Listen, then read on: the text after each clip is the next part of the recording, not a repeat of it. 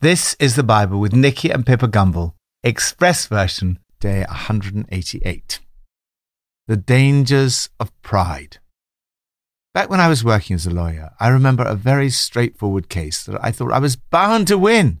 I was so confident, I decided it was not worth even bothering to pray about it or commit it to the Lord. When I stood up to speak, the judge asked me whether I was aware of a case that had changed the law in the last few days. I was not. The result was a very humiliating defeat. As the passage in Proverbs today warns, pride had come before a fall. In my humiliation, I cried out to God for help. I read the recent case, then I wrote an opinion saying I thought the decision was wrong and would be reversed on appeal. Thankfully it was. We were able to go back to court and win the case. The solicitor, rather than judging me for my mistake, was kind enough to be impressed by the opinion I'd written and sent me many more cases. So it became a double lesson, not just about the dangers of pride, but also about the extraordinary grace of God and how things work out when you trust in God. I try not to forget the lesson I learned about the dangers of pride and self-reliance whenever I stand up to speak. I'd like to say I've never made the same mistake again, but it's a lesson that I've had to relearn several times. In English, the word pride can have a good sense. For example, we would not say it's wrong for a person to be proud of their children or to take pride in their work. However, when the Bible talks about pride, it means something different from this and has very negative connotations. It means to have an excessively high opinion of one's own worth or importance. It suggests arrogant or overbearing conduct. It is the independent spirit that says, I have no need of God. Arguably, therefore, it is at the root of all sin. How should we respond to the temptation and dangers of pride? From Proverbs 16. Pride goes before destruction, a haughty spirit before a fall. Better to be lowly in spirit along with the oppressed than to share plunder with the proud. Whoever gives heed to instruction prospers, and blessed is the one who trusts in the Lord. The wise in heart are called discerning, and gracious words promote instruction. Gracious words are a honeycomb, sweet to the soul and healing to the bones. Cultivate humility. God wants you to learn to walk in humility and kindness, not arrogance and pride. Pride comes before a fall. First pride, then the crash. The bigger the ego, the harder the fall. We're reminded that it's better to live humbly among the poor than to live it up among the rich and famous. A lack of power is very frustrating at times when we think we know how best to advance the kingdom of God. However, Jesus had very little power from a human point of view. He was lowly in spirit and among the oppressed. Lowliness of spirit, the opposite of pride, brings first prosperity. Humility means being willing to learn. Those who give heed to instruction prosper. Second, happiness. The humble trust in God. Whoever leans on, trusts in, and is confident in the Lord, happy, blessed, fortunate is he. Third, healing. As opposed to the arrogant words of the proud, scoundrels plot evil and their speech is like a scorching fire. The humble use pleasant words. Pleasant words promote instruction. Pleasant words are a honeycomb, sweet to the soul and healing to the bones. Lord, help me always to stay dependent on you, to trust in you. New Testament, from Acts 25 and 26. The next day, Agrippa and Bernice came with great pomp and entered the audience room with the high-ranking military officers and prominent men of the city. Then Agrippa said to Paul, "You have permission to speak for yourself." So Paul motioned with his hand and began his defense. "King Agrippa, I consider myself fortunate to stand before you today as I make my defense against all the accusations of the Jews, especially so because you're well acquainted with all the Jewish customs and controversies. Therefore, I beg you to listen to me patiently. The Jewish people all know the way I have lived ever since I was a child, from the beginning of my life in my own country and also in Jerusalem. They've known me for a long time and can testify, if they're willing, that I conform to the strictest sense of our religion, living as a Pharisee. And now it's because of my hope in what God has promised our ancestors that I'm on trial today. Why should any of you consider it incredible that God raises the dead? I too was convinced that I ought to do all that was possible to oppose the name of Jesus of Nazareth. And that is just what I did in Jerusalem. On the authority of the chief priests, I put many of the Lord's people in prison. And when they were put to death, I cast my vote against them. I was so obsessed with persecuting them that I even hunted them down in foreign cities. On one of these journeys, I was going to Damascus with the authority and commission of the chief priests. About noon, King Agrippa, as I was on the road, I saw a light from heaven, brighter than the sun, blazing around me and my companions. We all fell to the ground, and I heard a voice saying to me in Aramaic, "Saul, Saul, why do you persecute me? It is hard for you to kick against the goads." Then I asked, Who are you, Lord?" "I am Jesus, whom you are persecuting," the Lord replied. "Now get up, stand on your feet. I have appeared to you to appoint you as a servant and as a witness to what you have seen and will see of me. I will rescue you from your own people and from the Gentiles.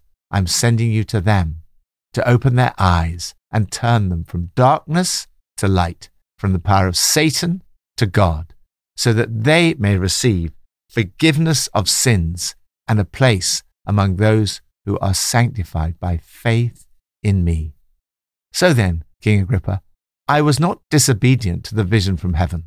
First to those in Damascus, then to those in Jerusalem and in all Judea, and then to the Gentiles I preached that they should repent and turn to God and demonstrate their repentance by their deeds. That is why some Jews seized me in the temple courts and tried to kill me. But God has helped me to this very day. So I stand here and testify to small and great alike. I'm saying nothing beyond what the prophets and Moses said would happen, that the Messiah would suffer, and as the first to rise from the dead, would bring the message of light to his own people and to the Gentiles. Serve and witness. What should you do if you get the opportunity to testify about Jesus? How should you go about telling your story? We see in this passage a great example of what to do. Paul, on trial, tells the court that Jesus gave him a commission to serve. "I have appeared to you to appoint you as a servant and as a witness." As Jesus came not to be served but to serve, all of us are called to be servants and witnesses. A witness humbly points beyond him or herself. Paul humbly points to Jesus. Here we see how he fulfills this calling. Paul, in prison and on trial, comes face to face with pride and great pomp as he's brought before Agrippa and Bernice. It must have been a very daunting experience. Paul, once again, simply and humbly gives his testimony. He is polite and respectful to King Agrippa. He conforms to custom and social graces. He skillfully selects the parts of his story that are relevant to his audience. In the first part of his testimony, Paul uses I messages as opposed to you messages.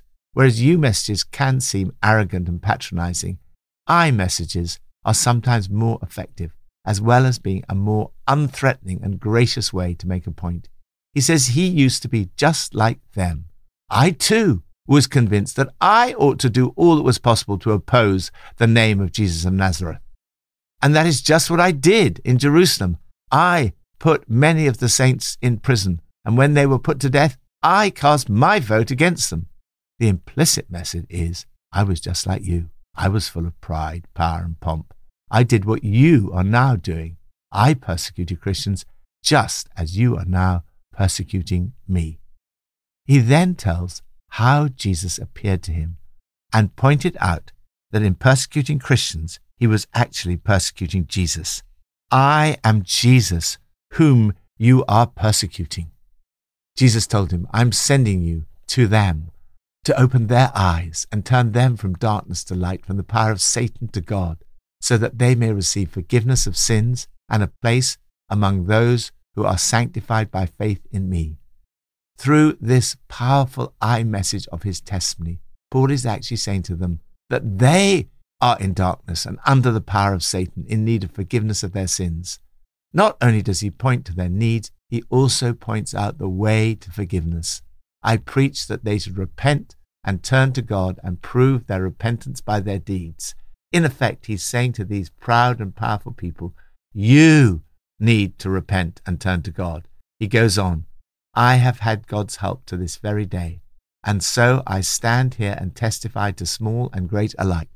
Paul was willing to speak to everyone, to the powerful and to the weak. Paul's message was always centered on Jesus, who had appeared to him on the road to Damascus. He testifies that the Christ must suffer and rise from the dead. Lord, help me to take every opportunity to tell people about Jesus and to follow his example of humble service. Old Testament from 2 Kings 14 and 15. In the 27th year of Jeroboam, king of Israel, Azariah, son of Amaziah, king of Judah, began to reign. He did what was right in the eyes of the Lord, just as his father Amaziah had done. The high places, however, were not removed. The people continued to offer sacrifices and burn incense there. Resist pride. If, for example, you have anyone working for you, or if you are a parent, or if you are in any position of leading as a volunteer, you are in a position of power. Pride is a particular temptation for anyone in a position of power, whether that power comes from status, success, fame, or wealth. The history of the kings of Israel and Judah demonstrates that it is extremely difficult to become powerful and resist the temptation to pride. During this period, the kings of Judah are doing rather better than the kings of Israel. King after king in Israel did evil in the eyes of the Lord, while in Judah, Azariah and his son Jotham both did what was right in the eyes of the Lord. Azariah is also known as Uzziah. We know something more about him from other parts of the Old Testament. Here we read that although he did what was right in the eyes of the Lord, the high places were not removed. The Lord afflicted the king with leprosy until the day he died. Why did his life end in such a mess? The book of Chronicles gives the answer. His fame spread far and wide, for he was greatly helped until he became powerful. But after Uzziah became powerful, his pride led to his downfall. He was unfaithful to the Lord his God. This warns us that if God has blessed us with success, there is always a temptation to become proud. Lord, thank you for all the warnings in the Bible, as well as the encouragements. Help me always to take heed of these warnings. Lord, I am utterly dependent on you. Help me to keep my eyes always fixed on Jesus, who was all-powerful and yet humbled himself, made himself nothing, and took the nature of a servant. Pippa adds. Proverbs 16 verse 18. I once managed to get into rather a small parking space in one manoeuvre and was rather pleased with myself. I told my mother, who was in the car with me, that I was the best at parking in our family and resented the remarks about women not being able to park. Later that day, someone asked me if I'd go and pick something up in a bit of a hurry, so I jumped into the car with a friend and we returned to the same spot. And I tried to get into that spot, but could I? It took me 5 times to get into that spot, and my friend was even offering to park for me. Serves me right. Pride comes before a fall.